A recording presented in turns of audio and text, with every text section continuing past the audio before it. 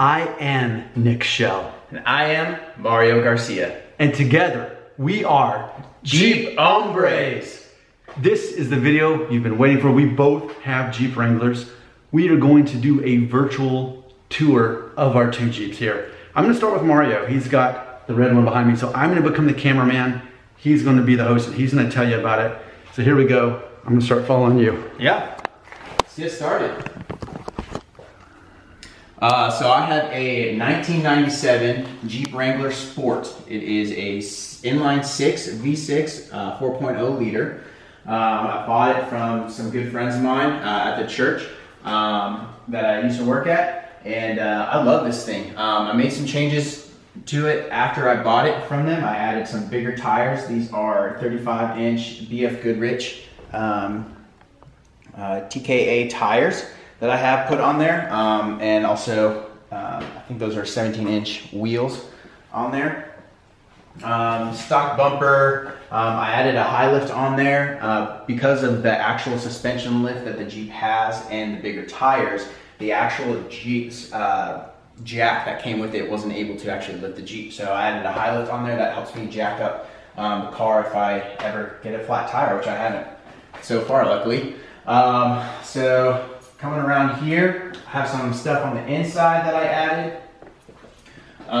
We've got right here, you can see in the windshield, that is a CB radio. I did install a little speaker on there so I can talk to people from the inside of my Jeep. So that's kind of a lot of fun to do. I've got a Smitty built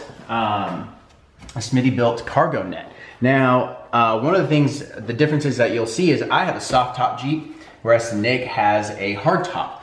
And so with the soft top Jeeps, those are actually pretty prone to get broken into. And when I was looking on Jeep line forums, and that's actually what happened to my Jeep a couple months ago, is it got broken into. But I would look online at Jeep forums, and some people said that they put cargo nets on theirs, on the soft tops, and that kind of would deter people from breaking in just because it would take a long time to cut through these. So I installed that myself. Really, really easy. We could talk more about that later if you guys got questions.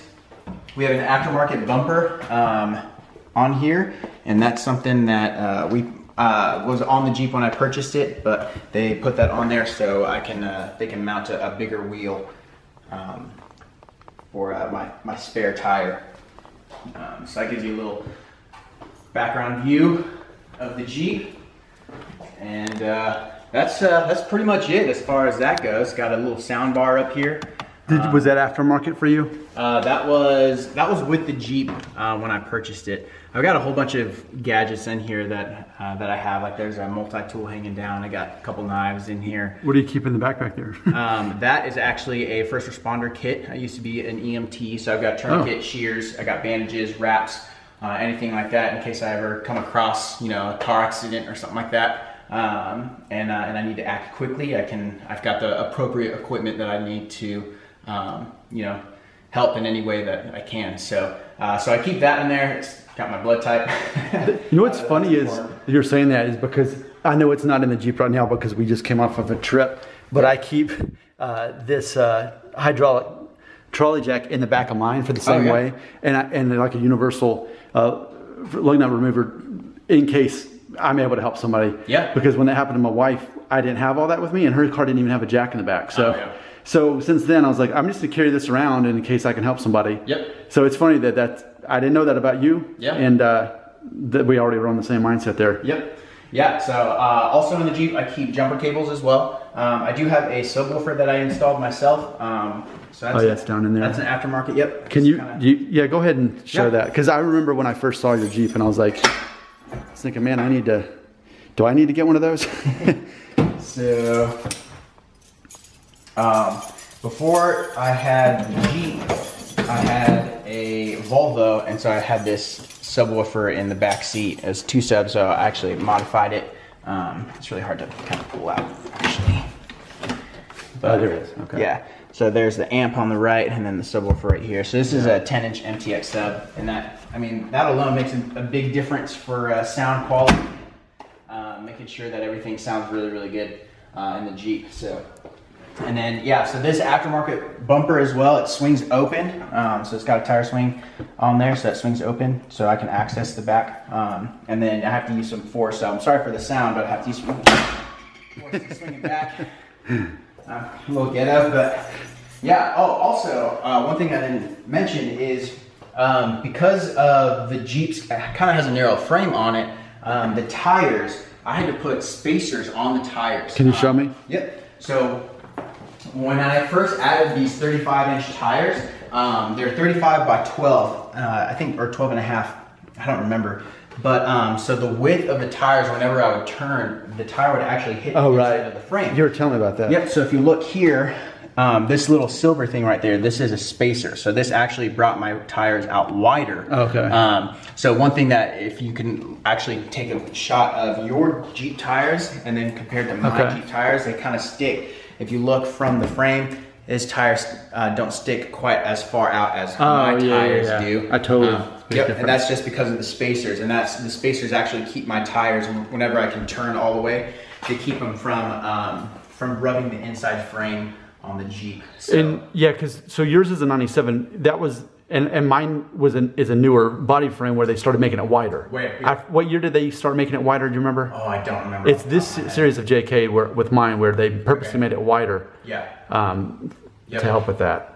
Yeah, so that's something that that I had to put on mine as well. It's just those spacers. I went with 1.5 inch. I think I want to put a 2-inch spacer on there. Just add another 1/2 inch out. I think Jeeps that kind of have a wider frame, a little bit thicker tires and wider frames, they just kind of look a little bit meaner. Yeah, so I'll probably add those. But very simple and easy to install. I did all 4 of mine, and it probably took me back. Woo! Don't be alarmed, it's just the watermelon-shaped pool. Yep. What's funny is she still asleep? Yep. My daughter is still asleep. That's hilarious. Yeah, so super easy to install, and probably took me about an hour and a half, 2 hours to do it. Cool. So cool. I guess we'll go ahead and do a little tour of mine. I'll make my tour. And just again, yours is a 97. 1997. Yep. Is it considered a JK? Is it part of the JK? No, it's actually the TJ. Oh. The TJ family. Yep. I did not. So 97 TJ. The JK I think came out in 2007. Okay, so mine was 3 years into that. So yeah, so definitely then mine has a wider body than yours. Mm-hmm. And also I was also reading that that in general, I guess the body of mine is supposedly bigger than yours. Yeah. Like if you're sitting in there, there's going to be more space in the seats, in between the seats, kind of thing. Yep. Okay. Yeah. So you definitely have a wider frame. I mean, even looking at the windshield size, mine's definitely a little bit more narrow. Okay. Yeah. So you definitely have a lot more space in yours. In the JK models and the newer models, they definitely have more space. Okay. On those. Cool. Well, I'll go ahead and just tell a little bit about mine. What's funny is at the filming of this video, I've only had mine for, today makes 2 weeks actually. And so mine is a 2010, it's a JK Sport. It is, there's a Sport right now. It's even got the, and I need to investigate this, but it's got even the trail rated emblem on there. I don't know. Yeah. I have to look into that, and I'm sure people watching the video right now will be like, oh, I know exactly what that is. Well, go ahead and tell me about it in the comments. But as far as what we got going on here, since I bought it, obviously I bought it used, so I know that these are not the original tires either. Yeah. The person who owned it before then. I love this, and this is very important for my kids when they get in. Mm-hmm. And speaking of, so my daughter is still asleep amazingly through all this. But that mine's definitely a 6-speed there, and here's what the back seats look like. Oh, that's right. I've got the T-tops. Mm-hmm. So have you seen those before? Or have you experienced that? I guess I should say. I haven't experienced it. I haven't driven one yet, but I do know the T-top for the hard top that comes with. See, that means you can just take this top. Yeah, and what's funny is I did that this week just for 3 days. I just kept it off the entire time. Yeah. So that worked for me. So, oh yeah, I wanted to see your, actually if you'll unlock, let's look at your shifter too, because with me, reverse is all the way far over to the right. Yeah. And yours is going to be more standard to the left, right? Yep. Mine is to the right as well. Oh, really? So mine's all the way to the right and then down. Oh, okay. Yeah. Yeah, mine's a 5-speed. I don't know if we said that. Oh, yeah, I don't know if we said that either. Yeah, mine's a 5-speed, 1997, 5-speed manual. And honestly, man, I had an automatic before. I don't know if I can ever go back to automatic. And especially with a Jeep, like, if you're gonna get a Jeep, you gotta get a manual. That's a whole other video. Yeah. We're gonna have another 10 minutes to talk about that for sure. Yeah. I guess it's funny because when I was noticing how you opened yours, you had to do the tire separate, but on mine, it actually swings with it. Yep. Like that.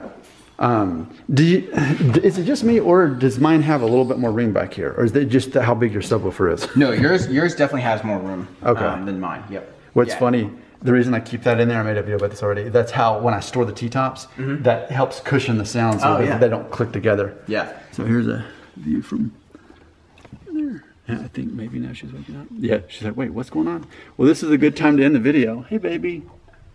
You ready to get out and go inside and play with your toy? Okay, we'll go inside. All right, that's a good 11-minute video for us. We will be back with the next one. Yeah.